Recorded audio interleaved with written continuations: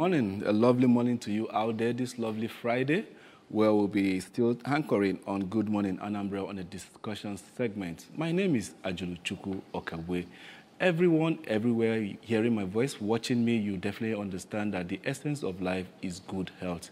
And who gives good health? Philanthropists, doctors, people that have the enablement to know that every Nigerian, every child needs what it takes in order to have what that essentials that health provides. And in the studio this morning, we shall be talking about that, talking about what someone is doing in his own capacity to bring medical attention, medical aid, medical mission to those less privileged. And this is tagged free. Free. When I mean free of charge. You're not paying anything. The only thing that you need to do is make yourself available. And that is very, very loudly. Well, I can say that the people championing this thing, the people pioneering this thing are already reaping two benefits. Their reward is one here on earth, and then another one is waiting for them in the great beyond. I'm not talking other than the person, Marcel Ofomata, who happens to be the founder, Marcel Ofomata Foundation, and chairman, American Group. Good morning. Good morning, sir. You're welcome. It's a pleasure to have you here this lovely morning. And also we have Dr. Alphonsus Ekanem, Chief Medical Director of Marcel Ofomata Foundation. Good morning, sir.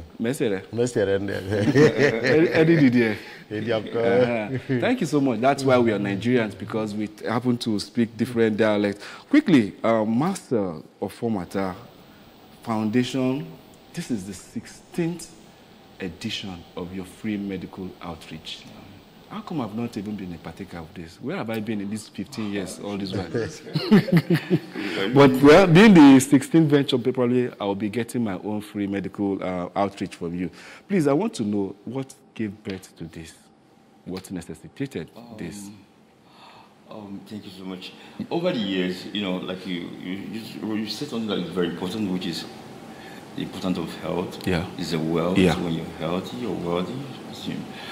So over the years, you know, if you're well-to-do, or if God blesses you, people come around you every time, you know. Yeah. And they come around with challenges, you know. And you need to figure out exactly how do you deal with them to be able to remain sane and do other things, you know. So I was privileged to have friends from all over the world, especially in the US. We have this Bridge Foundation. Yeah. They came to Nigeria, and they had this mission. I saw it going on in Akwabu. It was amazing. I work with them, talk with them, and chat with them. They decided to also help us. So they came around from Chicago, the white guys, a couple of times, you know. And this doctor has always been there. He's been the champion. He's been champion over there. So I brought it to Anambra. I have my way of I brought it to Anambra, and we had an amazing time. Thank you. And they love it, and they come again, and they come again, and now they stop coming back. We see you do it, and we're getting better and better, you know. Well, let me come to you, Dr. Alphonsus Ekanem. I would have been a doctor, but for the fear of blood. But I'm compassionate about seeing people smile and people be happy and be healthy and the rest of it all. Now, being, let's say, a philanthropist and then seeing people, because your profession is all about getting people better than they came to you. You understand? So now, going on the area of, let's say, this philanthropy gesture, how has it been to you, merging it with your career and then this other one that you're doing? Oh, thank you so very much. And of course, I don't think any man will be complete without you giving back to the society. The essence of being a professional, medical doctor, nurses, laboratory scientists, pharmacists, it's not just to make ends for yourself, but to give back to society. As for me, whenever I give back to society, whenever I put smiles on the faces of the people, that gives me joy. So over time, I've been involved in this philanthropy, especially like the chairman of the American Group has earlier stated.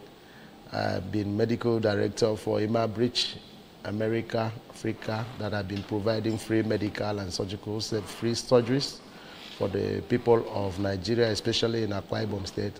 And with their partnership with the Marcel Ofomata Foundation, had been in Anambra State for many years until the foundation decided to take the bull by the horn. Yeah. And I mean, taking ownership, full ownership of the process, sponsoring it from the beginning to the end. So it gives me a great pleasure and joy giving back to the people, especially the people in Anambra State, where I have a great tie with them. So, as an in-law here, as a grandchild of Igbo land, it gives me joy and happiness, and I have a double honor. Well, that's good. That's good. So now, the outreach, the free medical outreach, which area of medicine are you, or ailments are you looking into cover? Oh. Actually, we have, we do this twice a year. Yeah. We have the January edition, and we also have the August edition. This is the 16th edition of the Marcel Ofomata Foundation. Okay. That's the 16 times we have carried out these free medical outreaches in these states. We've gone through various communities, including this Agulu, somewhere here. So we've been doing this. Now, the January edition is usually encompasses including medication, medical treatment, free surgeries, eyes, and all of that. But the August edition, no, we drew our, we decided to take this because we know that in January, so many persons would have visited home. We know that so many people would have eaten a lot in December, and then their disease condition would have been exacerbated, like people living with diabetes, hypertension, that are diet influenced. So also in August edition, during the New Yam Festival, where we know that a lot of people are there at home, and people are also coming, to visit parents, old people, aged, the difficult to reach, even the less privileged. So we are not selective, so we provide healthcare, free healthcare services to everyone. So we cover a wide range of disease conditions, including diabetes, hypertension, malaria, typhoid, what we call typhoid in quotes, and urinary tract infection, upper respiratory tract infection. We also, even children, where pneumonia and other health conditions, we make diagnosis, we consult people clinically, we diagnose prostate diseases, prostate, enlargements with their clinical signs and symptoms. And then also for pregnant women, we also give them counseling. Even those that are facing fertility challenges, we counsel them. There are others living with the HIV/AIDS, and those that do not even know after counseling, we counsel. We just discover some of them for the first time, and then they will be given appropriate counseling and make appropriate referral to where they can actually get care in the healthcare facilities. And then in the January edition, we also include free surgeries. We do surgeries of all kinds, ranging from heniographies, that is hernia surgery, hydrocelectomy. We do myomectomy, that is fibroid surgeries, free of charge. Wow. And then we do hysterectomy for those that warrant hysterectomy, that is removal of womb. For the aged ones with indication, we do it for them free of charge. We do appendectomy, exploratory laparotomy, or lumpectomy, fibroadenoma, all kinds of surgeries. We carry them out in January edition. And these are surgeries that usually one would need to spend more than $1 million to perform one surgery. But we do all of this free of charge, courtesy of the Marcel Ofomata Foundation. And then we also do provide free eye checks, free reading glasses, free eye ophthalmic medications, that is drugs we use to treat various eye ailments, are also provided free of charge, both in January and in August edition. So we are always equipped with the professionals, surgeons, general surgeons, obstetrics and gynecologists like myself, and we have physicians, cardiologists, pediatrics doctors, that is doctors taking care of children, and community health workers, nurses, pharmacists. So you guys are coming with the entire crew. Yes, of course, exactly, the full package, yes, the entire full crew. package, yes. Now, coming to talk, let me ask you, Dr. Marcel, how, sometimes you begin to wonder, when people go into philanthropy, there is really a reason, a motive to it. Nobody just wakes up and just say, this is what I want to do. Even when you know that, oh, okay, God has blessed me, I want to. Then there must be an underlying factor, something that triggered this and say, wow, I want to do this, and let me, touch people's life. Please, for those that are watching, for those that probably have the inkling to, let them see, maybe they can tap from whatever thing you have to say. Thank you so much. I think if there's something that has actually enjoyed me to continuously do this, is the fact that I've been able to understand my life purpose clearly. Okay. I have a clarity when it comes to my life purpose, Okay. And so with that, you know what you will be faced for. You know what you have to do, and you don't miss what. You're not, everything you do is intentional. I was in Vietnam to study my life purpose for a week. So when I get out of that room, I knew I have something to do, and I just have to keep doing it. That's interesting. Amazing. Because it must be something beyond, you. It must be something bigger than you. So life is something key. But sometimes we're not able to get the right, what is actually our life purpose. But if you have your right purpose, your life purpose, and you have clarity on it, you're intentional about what you do. You don't just go anywhere. You do what this is your calling. And when you're doing it, you're happy about it. You're happy about it. You're contented, and then whatever resource you have, you just keep doing it. It don't fail, except you don't have anything to eat again, that's why you stop. Of course, that's so true about it. It's not about making anybody happy. Sometimes people will think, oh, it won't get attention. Excuse me, I don't need attention anymore. I'm done with attention. I'm in that statement now, so I'm not looking for any attention again. Of course. And God has been kind to us too. Thank you so much. Now, Dr. Marcel, for you to carry out such a magnitude of, medical outreach and then trying to cure so many things, how much publicity was this given so that the people that actually need it will make themselves available? Yeah, thank you. Publicity is it's expensive, very expensive. Coming down here, it's expensive. Yeah. But we have to do it. What we do is every town that we have this mission, we enable the town criers, we use the churches, and then so all the churches have this announcement in the community. Okay. And then the town crier goes around to talk about it. Okay. Now we don't get sometimes we still get numbers, because sometimes people are not as critical for whatever reason, but according to the freeze, come out. I think people have even come to know now because it has become regular. Yes, it's now like a routine, twice yearly. So people are quite aware. So without necessarily waiting for publicity, although publicity are always done, people are always aware that at this particular time when especially when we come together. August meeting. And there's something else about this medical mission. I think 2015, I was in the US, and I encountered there was a program we had, I think one of the UN program, and then I had Nigerians who have tried medical mission, and they actually have so much bad experience, and they will not encourage it. Why? Because they come once in 3 years or 5 years. So, and that's very dangerous. But the consistency we've had over the years has made our clients stable. Imagine stable. Your doctor will come in twice a year at least. So you're sure you're going to have your doctor twice a year? Twice a year. That's something beautiful. That's something, that's something that, everybody who has ability to be able to make it should be able to make it, because the consistency gives matters you a the rest lot, of mind. Yes.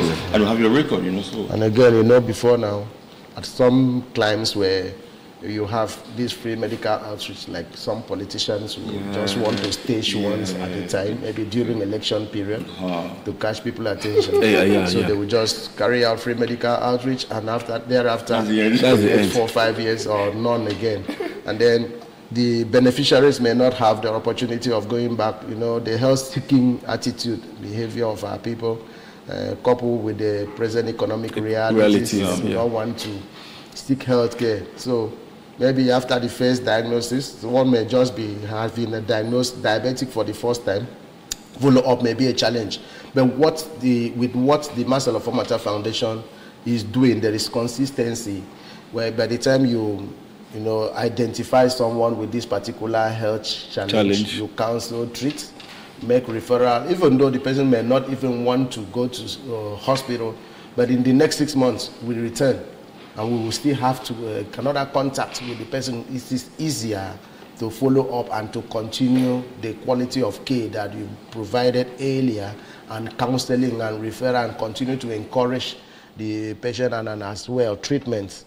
So I think this biennial, this twice yearly activity program is very beneficial to the people. And over time, people have been expressing their satisfaction and happiness. Well, thank you so much. Well, if you happen to stay in Nigeria, because I know you guys are American bound and American based, but there's this impending flooding that usually occurs, from time to time. Like the National Meteorological Agency announced that 32 out of 37 states in Nigeria will experience flood. And Anambra happens to be one of such. Some parts of Nigeria have already been experiencing that flood now. That's the need for IDP camps and stuff like that. And when people, are congested, clustered at a particular place, the sanitation of that place is nothing to write home about. Diseases are easy to contact because of the crowded nature and everything like that. In your Marcel Ofomata Foundation, are you people factoring in trying to eliminate the stress of the health challenges Nigerians, you understand, will be suffering when things like this do occur? Because very soon we'll be having IDP camps, or IDP camps when the flood comes. Yeah, this is quite interesting, and it's a challenge that Nigerians should be prepared to face. Like you've talked about, when you have ID camps like that, because of poor sanitation, personal hygiene, people may develop a wide range of conditions like cholera and the rest of it, even scabies. The foundation actually is also being prepared for that. But although, this is a program that is personally sponsored by a philanthropist, by one who loves his people, not one, yes.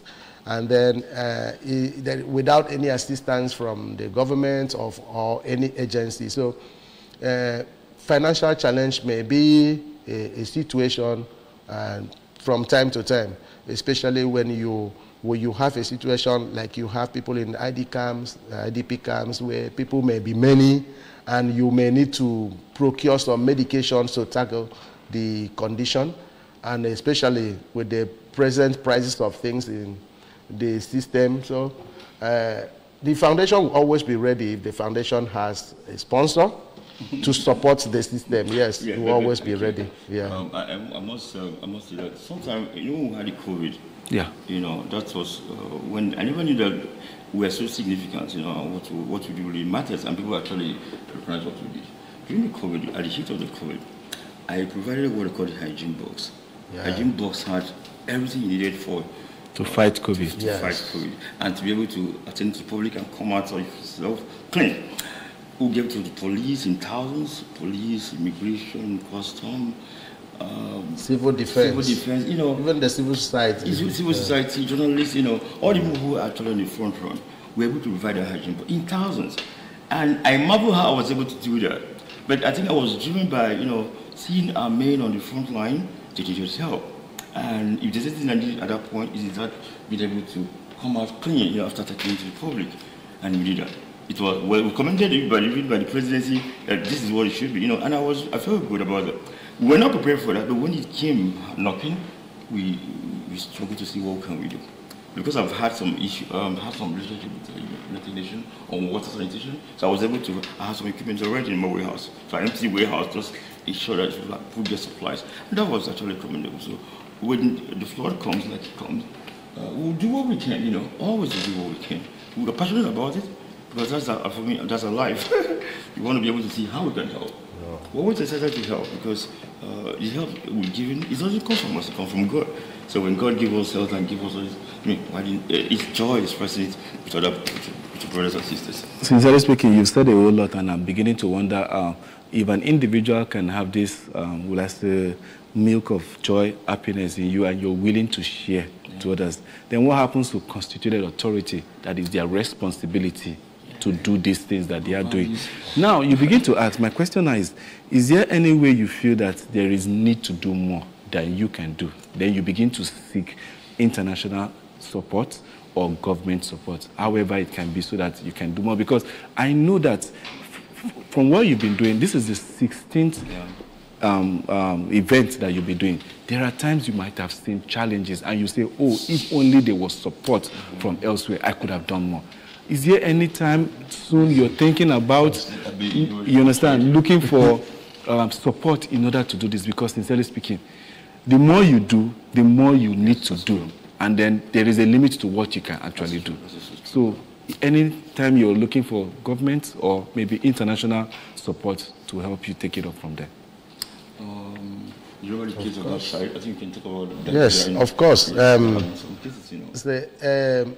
Like what we've been doing, most of the time we are, although not actually quite limited to 3 communities, Isofia, Ibuku. We've been very consistent with those communities, and Nanka, though we've been to Agulu before. But the foundation had a vision to reach out to the entirety of Anambra State and even beyond, but not for financial challenges. So if the financial challenges gaps are closed, we'll be able to extend our charity your beyond those communities. In fact, there was a time that the foundation assumed that, oh, we should be carrying this out, like maybe take a whole month or 2, taking from one local government to the other, because even though we've been providing this regularly, some persons still have difficulty going through transportation, with the high cost of transportation to where these services are being provided. So, but with appropriate funding, finances, with vehicles and all of that, what we could even use, maybe sometime we could place a vehicle somewhere that could convey people at the central point to another point, especially the surgical patients. The surgical patient during the surgical mission. So these are the gaps that needs to be bridged. So and again, the facility we use to carry out surgeries does not have enough space to accommodate persons who are having major surgical operations done that will be placed on admission before discharge, for observation before discharge. So these are some of those things that assistance may be needed to expand the facility so that it could provide a larger room for persons, the beneficiaries, to be accommodated. Thank you so much. And now, this medical outreach you do is being carried out in medical facilities? Yes. Yes, with the basic amenity, running water, electricity, and the rest of it all, and then the trained personnel. Like the one in my hometown, the one in Sofia, it was actually a facility I built with my friends when I was the chairman of the IH rate. It was a 2-story, and that was really pretty good this time. When we built that facility, I had nothing in mind like medical mission, but coincidentally, it came. It just came, and that's the facility we're using. And I sometimes imagine, how would we have managed if we've never had that vision to have that facility built for my community at the time we did that? You know, when you look at them, you just understand that these are God's divine, plan for us. Because, I mean, how do we wake up with the facility, 2-story facility? Young people, 30s, just coming out of, age grade. So we did that. And we did that, we just went back. We gave it to government. And then over time, again, time comes on, then we also opportunity. If we never had that facility, maybe the 3 would have been different. Would have been different. because you begin to need to apply to the government to use their facilities in order to carry out things like this. But even at that, are there challenges you encounter in trying to do this that you guys are doing, as in the outreach and then bringing smiles to the faces of the Anambra and to the other communities that you've been having, going to challenges whereby maybe bottleneck bureaucracy, the igwes, the stuff like that?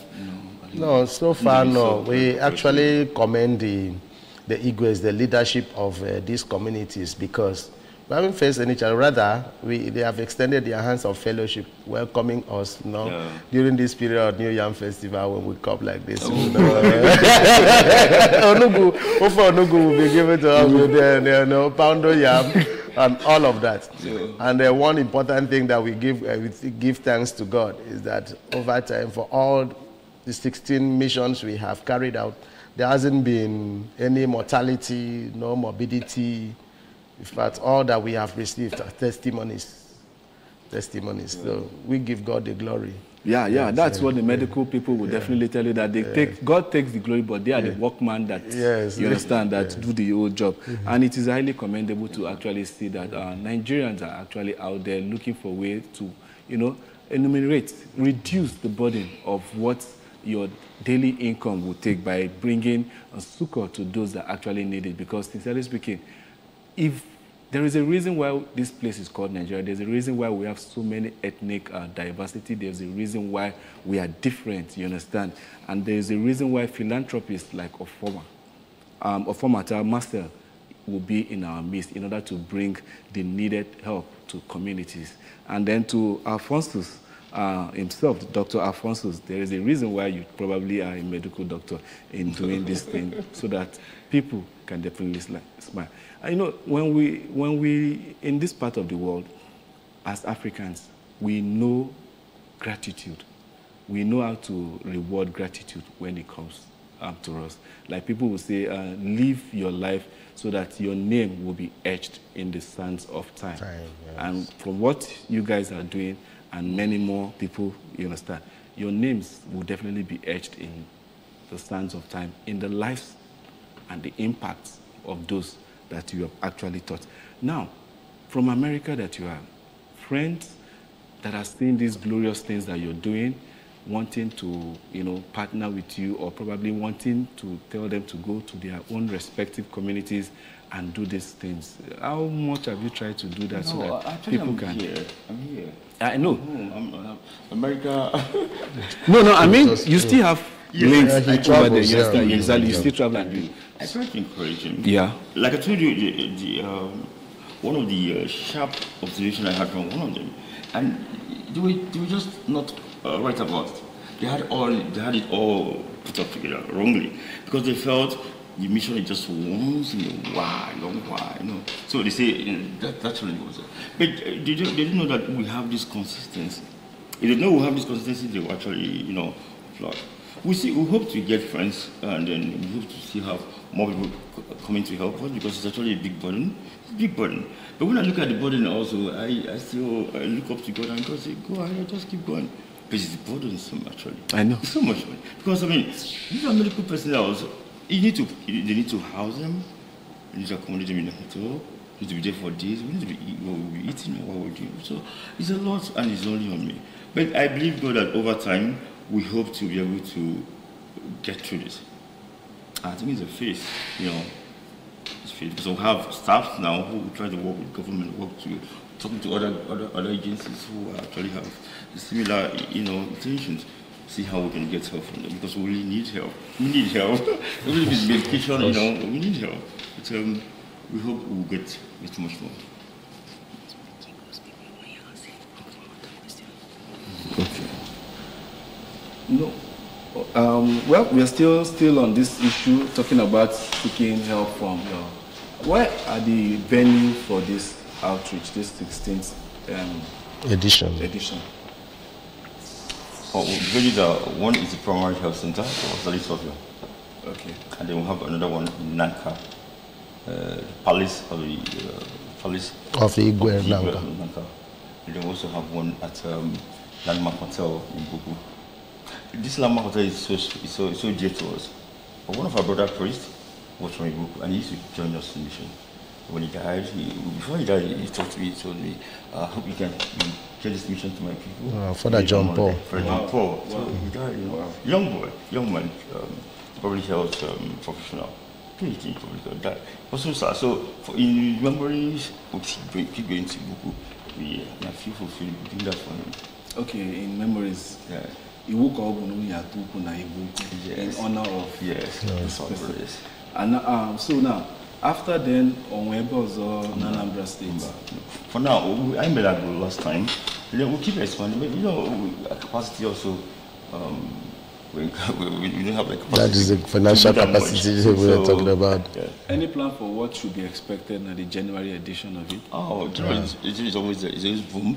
Yes. Which areas are we likely to? Surgery, especially, you talk about that. Yeah. Yeah, like I said, the January edition is always fully encompassing, including medical, surgical. We spend more days, yes. more time. The same area? Yeah, the same location. Okay. Like I said, it's our dream that would expand it to other local governments, other communities, but we are currently being faced by some financial restrictions. Otherwise, we would have explored the whole of Anambra State, because we know that what we are seeing here are also available there in other communities. And so, with God, we believe in God that we will be expanded financially so that we can be able to reach out to the remaining communities. There's something we've been able to find out from this research one, because as this is going on, also researching, we're looking at data, so we're looking at the tons of sickness we have in here, and we realize that over 50% of the sickness we have here in our community are actually from water. Wow. Yes. Yeah. It's that bad. Yes. That's one research we had, because we have data, we have documentation every year. So we keep looking at it. I felt so bad. So that means there is something the government needs to do in order to bring about sanity to the side of water. Yes. But most houses in this part of the world, every household rather fetches from the borehole. So could it be that the borehole, there is a contamination of such? Well, in this other area, the borehole, is it treated? Water is not treated. And then at some places where the borehole cannot easily be explored, water is being taken by a tanker to another borehole to underground tank, and all of the process of transportation also will get water contaminated underground. Yes. So is there, and that's why you need to, with the data that you have and the information that you have right now, is there any need you're working with the ministry, the government, to see if they can do anything so that things like that will, you understand? So we're looking forward to that, and we're not going to be, we won't be able to do all that. But I know. As we're talking about it, and then the government is interested, we can come. We can also, we have that, we're very open. You can share data with them, you can share information, and then that also brings a lot of relief to the people. Because this data we have, they may not have it. They may, exactly. And so we have it. So if they come, we're not keeping it for anything. We share it with them. And that will help greatly, and honestly. I look forward to seeing that happen, especially with His Excellency, Governor, So I hope to see that happen, because we've had a conversation before, even before becoming the governor, and he was very passionate about it. And I hope he's still passionate about it, even though we've not been talking about it every time. But I hope we're able to talk about it soon. Okay, thank you so much for that. Quickly, having the two of you here talk about the yeoman's job you're doing in trying to bring smiles to the people when it has to do with their health and other ailments that they are going through. Well, it would be good also to probably get from beneficiaries, you understand, and that's what we'll be playing right now, so that people definitely can get to see that it's not just all talk, but then there are actions to actually back the talk that is being said here in the studio. We'll take a short break. Let us hear from the beneficiaries, and then we'll come back and wrap it up with our philanthropist in the studio. Thank you. Don't go anywhere.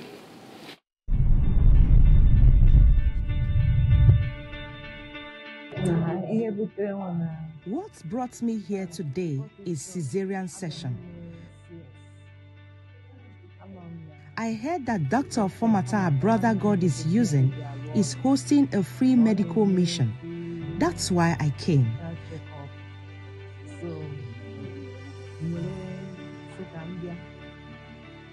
As God will have it, it is usually January that operations are usually done. But due to His mercies, the doctors agreed to conduct a cesarean session.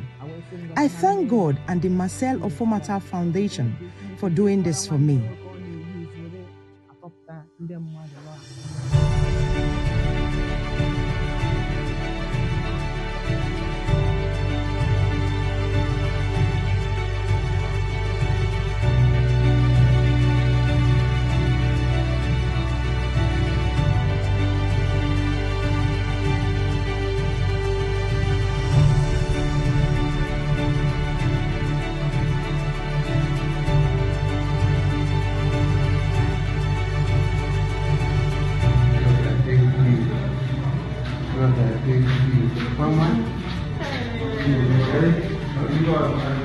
And so it is with the Marcel Ofomata Foundation, training heads, empowering minds.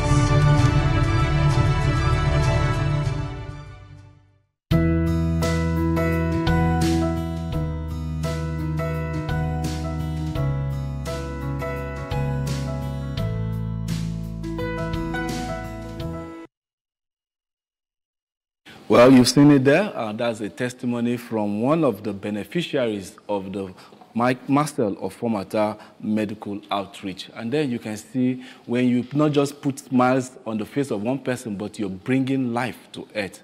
That is really, really laudable. Sincerely speaking, I wish for all our philanthropists or those that have the inkling, you understand, that are, thinking about how they can do something for their community. You don't need to wait until you gather the billions. You can start with the little that you definitely can do. Sincerely speaking, I was really, really moved. Thank God I didn't get to see the entire process of the operation because I'm invested when it has to do with seeing blood. But then I'm medically inclined because I like medical things. So now, seeing this and then, knowing that this woman can't afford to, you understand, cater for this. And then how did this issue get to you? Or how, as in, who met who? Was it that they heard about it or they came to you people, or that you guys went and said, this is what we are doing here, so please, if you have such challenges, you come? Because sincerely speaking, I remember then in school, they used to tell us that when you prepare, you understand, when you prepare hard enough, you become luckier. Yes. Please tell us about that, doctor. Okay. For instance, you see the woman that was carrying a baby and was smiling with the other woman. The woman is a para 4 with this pregnancy, with this delivery. Para 4 means she has delivered. This was her full time to deliver. And then she had 3 previous cesarean sections, which would be obsolete for her to have another repeat cesarean section.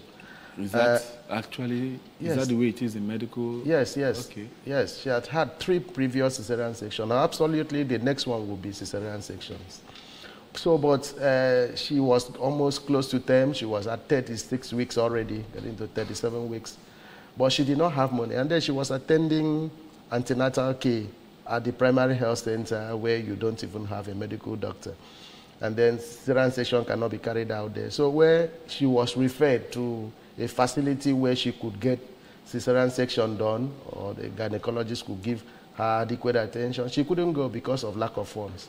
So eventually, coincidentally for her, it was a time we were coming into Anambra in January, and then the caregivers at the primary health center told her that, okay, these people are coming in, let's see if there will be gynecologists, obstetricians among them. And usually we have, and the pediatricians as well. So when we came, the nurse in charge of the primary health center approached us and told us, we say, yes, why are we here? We are here to provide free medical services to everyone, irrespective of age, gender, sex, community, language. We are here. Status. Yes, status. So we are going to do that. So that was how we were able to provide that free cesarean section for her. We took care of the baby, gave her both intraoperative and postoperative medications. And we also, in our team, also doctors who are anesthetists, those that will be controlling pain during surgery. So that the anesthetist was there to perform that function, and the cesarean section was carried out. The baby delivered in good condition and with good adequate APGAR score. Baby is fine. I'd been calling the veteran of the hospital to find out. Mother and baby are completely fine. And over time, they've been expressing their joy and satisfaction to God Almighty and to Marcel Ofomata Foundation. Even though the woman had been counseled for birth control. But women in Africa, they don't have up to 10. They haven't had enough. I think in that aspect, it's the men that you cancel. But it's the women that bear the pain. So most of the time, you may not even find the men in the hospital. Yes, it's the women that you always find. So when we have opportunity to see the men, we also counsel them alongside. You talk about, we always start this with health education. Yeah. To spend time Because with I was them. about coming to that. Yes, because, that's now, the kind of because if you're each talking time about varies. cutting across every gender, then that means there should be from the beginning teaching these children Yes. about health Yes. education, We spend hygiene, time. Yes. No, and the girl child too, about before the cleanliness and the commencement use of everything, we take Yes. up to about 1 hour Yes, talk about it. giving health education, health talks. In a because, language, their yes, in a language they understand. Because it's not only us providing cure. Preventive medicine is what we are actually advocating for. So part of the preventive medicine is for you to give health education. And the health education will enable the people to avoid what they are supposed to avoid. They will take care of themselves at no cost. For instance, hygiene, good personal hygiene, have your bath, where somebody is coughing, cover your mouth, cover your nose. Where somebody is coughing, you that is close to the person, try to put your face away and all of that. Yeah. So many means of prevention of contracting ailments, especially those ones that are transmitted from one person to the other or those that are airborne. So people are given adequate talk. Even the pregnant women, most of them become malnourished during pregnancy, out of malnutrition and all of that, including the children. See, children suffer marasmus, kwashiorkor marasmus. So meanwhile, not necessarily that there's absence of food, but probably the application. At home, people have gardens, farms where they have vegetables, they have fruits that they can provide for the children. Even if you could just provide a little meal, small meal that could be rich enough to contain all classes of food, protein and all of that, but because of lack of knowledge, poverty of knowledge, people do not actually implement all that they have, the full potential that they have. So with this health education we provide to the people, so it goes a long way to ameliorate most of these situations. So after health education, you just go, feel good. Yes. Some women have miscarriages during pregnancy just because of malaria. And malaria preventive protocol in the antenatal period is not actually expensive. There's what we call intermittent prophylaxis treatment for malaria in pregnancy. But women, because they do not attend antenatal care, they do not know. And they will now continuously have miscarriages until they become habitual. Mm-hmm. They now have and they begin to say they now begin to think of village people who share boundaries with them. Their father and mother-in-law must have eaten up the pregnancy in the spiritual world. Some of these things are spiritually inflicted. So with health education, I think many people would have come off all of this because we spend time doing this. And we have received so many testimonies from some of our beneficiaries. Thank you so much, because health education is very, very important, not just in this to the less privileged or the uneducated, you understand, even the educated, because those people that think they know it all are even the people that fall victim the most. Of course. Because you will see somebody telling you that once I feel aches on my joints, I know it's malaria, and they just go and prescribe themselves malaria drugs. You understand? And without running proper tests to actually diagnose what it is that you're going through. Now, when earlier you said there is data that you collate from your patients, the people that you meet, and then further, when you come the second time, you continue from there. How much of that, you understand, continuation of, okay, you met this person in January and there was a debilitating ailment the person was taking. It's sometimes people don't adhere strictly to the instruction of doctors or medical officers, and then their ailments deteriorate. How do you manage that? Is there a way somebody can reach out to you people, even if it's not the time for you people to come, so as to prevent the situation getting worse? Yes. Is there a follow line or maybe email or whichever means people can contact you? Our contacts are open. Our contacts are always open. Besides, when we treat, there are some conditions we treat and require follow-up. We tell them, go back to so hospital, the nearest hospital, go here, go here.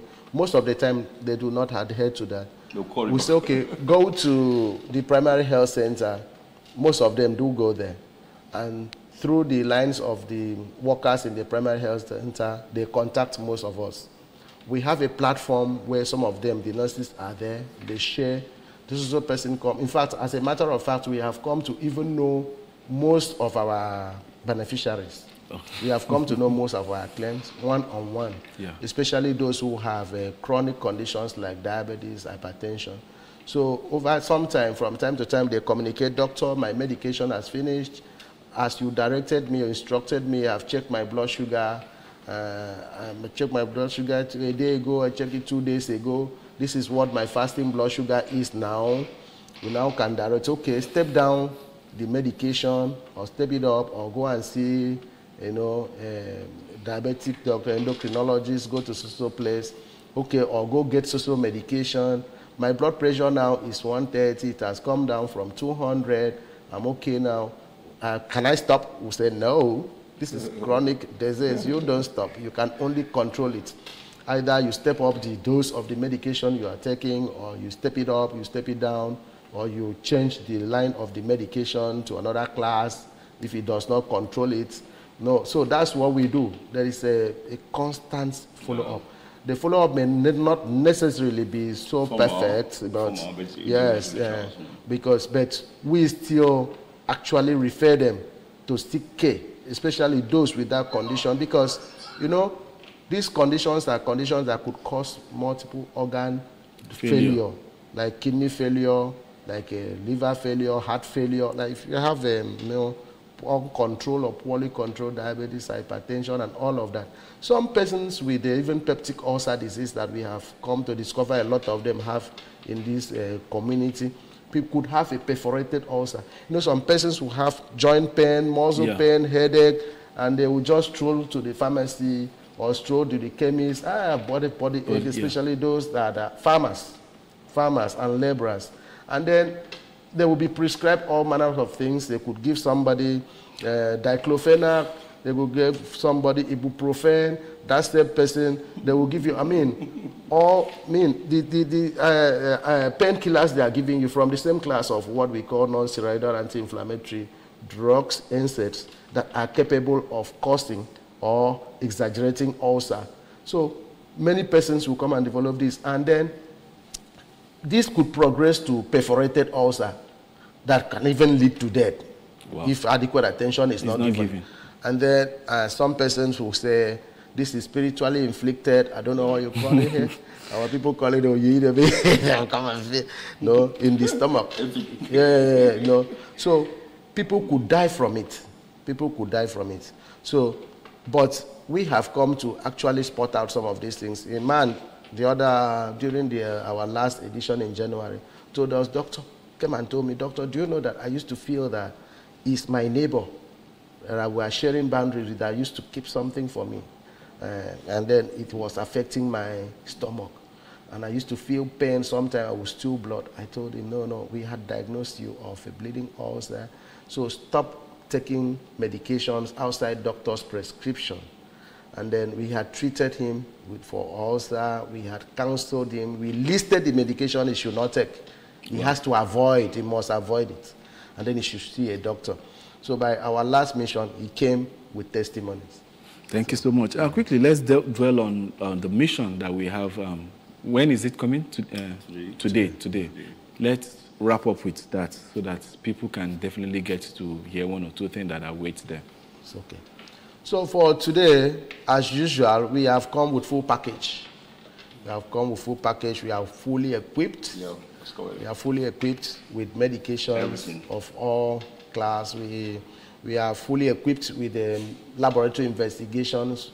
We have come with laboratory scientists that will carry out free tests for malaria, free tests for wider urinalysis, as we collect urine and test it. We'll test blood sugar, we'll test HIV, we'll counsel and test people for HIV, we'll test hepatitis B and C.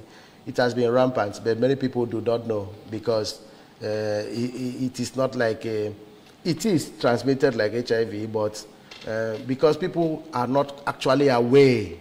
So somebody could just say, okay, it is hepatitis, you ignore. But it is hepatitis C, you ignore. It kills. It's a killer disease as well. It's a killer disease.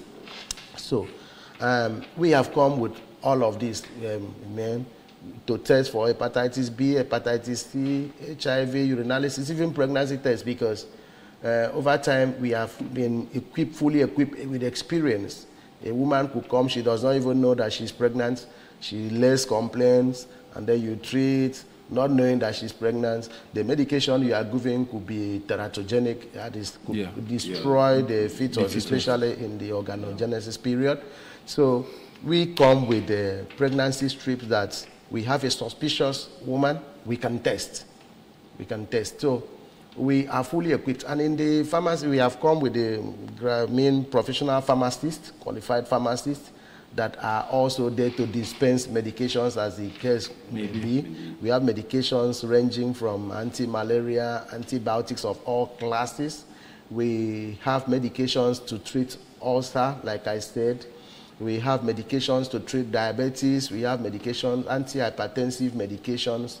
We have medications for pains like that, anti-inflammatory drugs, a wide range of medications that I cannot exhaust now.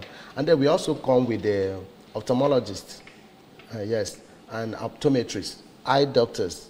So these ones are also coming to prescribe. They will examine your eyes and prescribe appropriate glasses with the appropriate powers and medication for those that require drops. We have the drops for the eyes, and they are also there. In the future, nearest future, maybe we are looking at beginning from next year, next edition, we will be carrying out free eye surgeries in the missions as well, because we have been having encounters with some of our clients coming with the cataracts, presenting with cataract, pterygium, stye, all kinds of eye conditions that could be carried out in such a setting. So in the next edition, we hope to include that. Thank you so much. You really, really said extensively about what this mission is all about.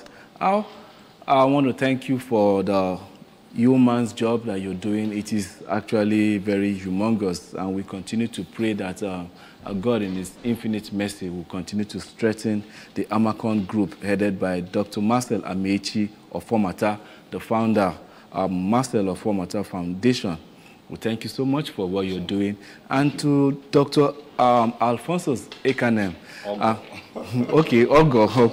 Chief Medical Director, Marcel Ofomata Foundation, thank you so much for availing yourself the opportunity to be here.